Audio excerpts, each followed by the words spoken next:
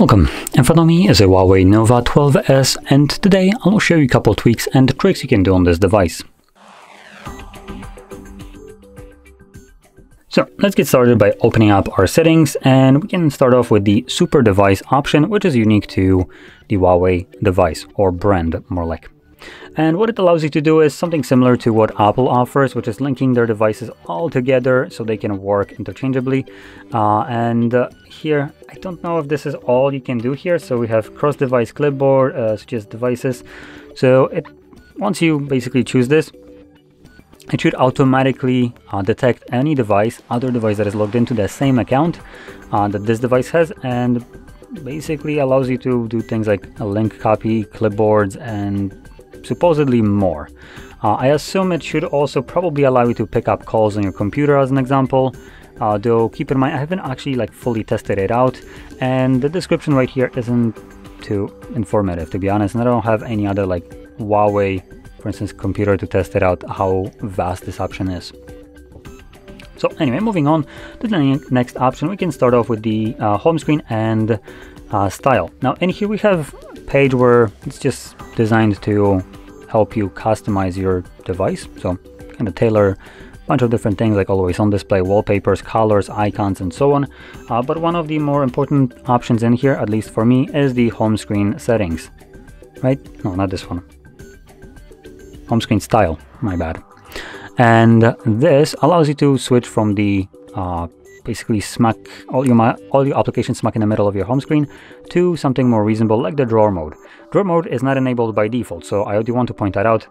And what it allows you to do is just swipe up and have all the applications in an app tray with an alphabet right here, so you can kind of start to quickly find specific application that you're looking for, and also makes the pages a little bit cleaner, as normally you would have all the applications between a bunch of different pages, similar to an iPhone.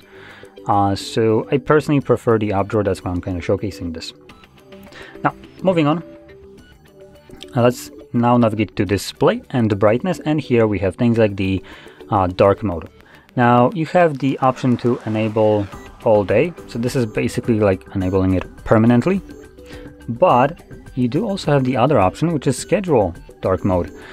Now, other devices have the additional option to allow it to swap from sunset to sunrise. Here you do have to set it up yourself, so start and end time. So this is when the device will swap to dark mode, and obviously where it will then swap at this time back to light mode. So benefit of this is during nighttime, if you wake up and you want to check your phone's time, you don't get flashbanged by your own device. Pretty handy. Now, moving on into another option, it's going to be the screen refresh rate and screen resolution. So we have resolution right here, and we have a couple options. We have the smart resolution, which automatically swaps between it. Then we have high, which is basically 1080p, and low. Now, lower resolution will give you better battery life. So if you only strive to have the best battery life you possibly can, then you might want to change it to low. Though this will only affect screen on time. Personally, I don't really see much of a difference in this kind of resolution changes, so the text might just look bigger, but I don't see it being pixelated. And then below that we have things like refresh rate. Sorry for that. Yeah, we have refresh rate, and here we have a couple different like dynamic, high, and standard. So again, when it comes down to battery consumption, standard will be giving you the best battery life, while dynamic will be the better go-to option, as it kind of offers you the two different modes as 60 and 120. So 120 will be running when it needs to be, which is, for instance, right here, 120. When I stop moving, it will automatically swap to 60, giving you, or trying to give you better battery life. But like I said, for just straight up battery life purposes, you probably would want to select the standard. Now, moving on to the last option, it's going to be the gesture navigation, which you can find under System and Update, System Navigation, and right here we have gestures. Now, if you have never used those before, you can go through the guide just so you can learn how to use them. They are pretty simple, you're used to it, and it offers a more convenient way of navigating through the device. I personally find it that swiping from a side, it's much more convenient to go back rather than having to press a specific button somewhere at the bottom of your screen, which usually isn't positioned in like the most optimal place. Now additionally, we also have settings in here,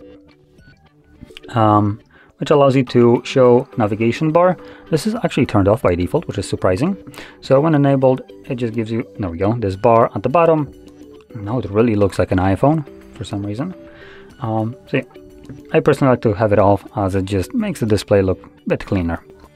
And then slide it across for to switch application. Oh, there we go. So you can kind of swipe, again, iPhone-like. It's basically ripped off straight from there. So it does try to mimic it quite a bit by the looks of it. But anyway, with that being said, this concludes the tweaks and tricks that I want to show you. So if you found this very helpful, don't forget to hit like, subscribe, and thanks for watching.